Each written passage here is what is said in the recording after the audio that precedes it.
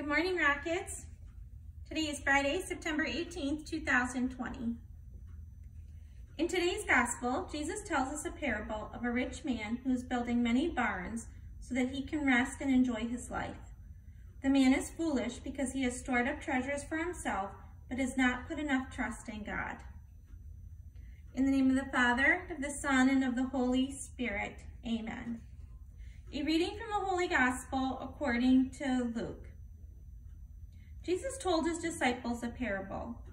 The land of a rich man produced abundantly, and he thought to himself, "What should I do? For I have no place to store my crops." Then he said, "I will do this.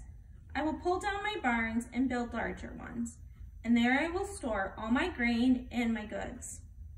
And I will say to my soul, 'Soul, you have ample goods laid up for many years. Relax, eat, drink, be merry.'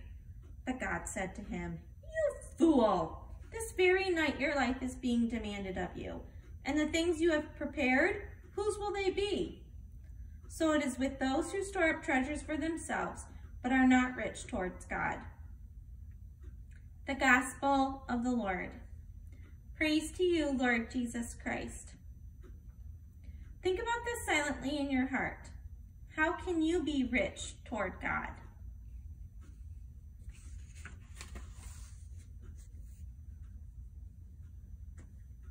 Please join me in praying our morning offering. O Jesus, through the Immaculate Heart of Mary, I offer you my prayers, works, joys, and sufferings of this day.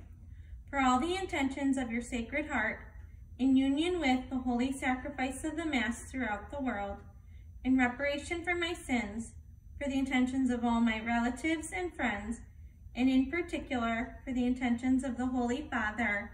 Amen. Saint Raymond Nonatus, pray for us. Saint Clare of Assisi, pray for us. In the name of the Father, and of the Son, and of the Holy Spirit. Amen. Please stand for the pledge.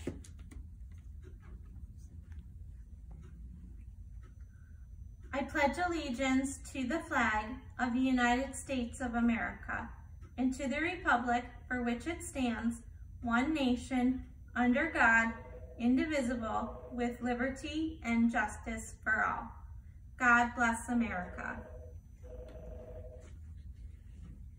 Here are today's announcements. Our 8th graders will be participating in their leadership ceremony this afternoon. We've turned it into a prayer service that begins at 1:45. So we want to lift our prayers up for our 8th graders as they embark on their year of leadership as 8th graders and as they consider the legacy that they want to leave behind. Grades 3, 5, and 7 all have Iowa testing next week. So that begins on Monday. So please make sure you're well rested and have a breakfast before coming to school. The junior high teachers would like me to make an announcement because we're not gathering as a group in the lunchroom. Last year we initiated a Student of the Week. So we want to announce our first Student of the Week. So it goes to a member of the 6th, 7th, or 8th grade class who's really shined throughout the week. So it's a teacher nominated distinction, and the student who gets this, is the recipient of this, gets a whole week of dress down. They fill out a paper so that we can learn a little bit more about them, and they're displayed in the junior high hallway. So the person selected this week is someone who shows us that kindness can be about helpfulness. So they are finding ways to always be helpful. And that kindness can be just greeting someone with a great deal of respect. So we want to wish a congratulations to, drum roll please, 6th grader, Nate Homolka. Congratulations, Nate. I'll be down in a little while to present your certificate to you and take your picture. Today for lunch, if you ordered the A option, it's chicken and cheese quesadillas. And if you ordered the B lunch, it's turkey and American sushi rolls.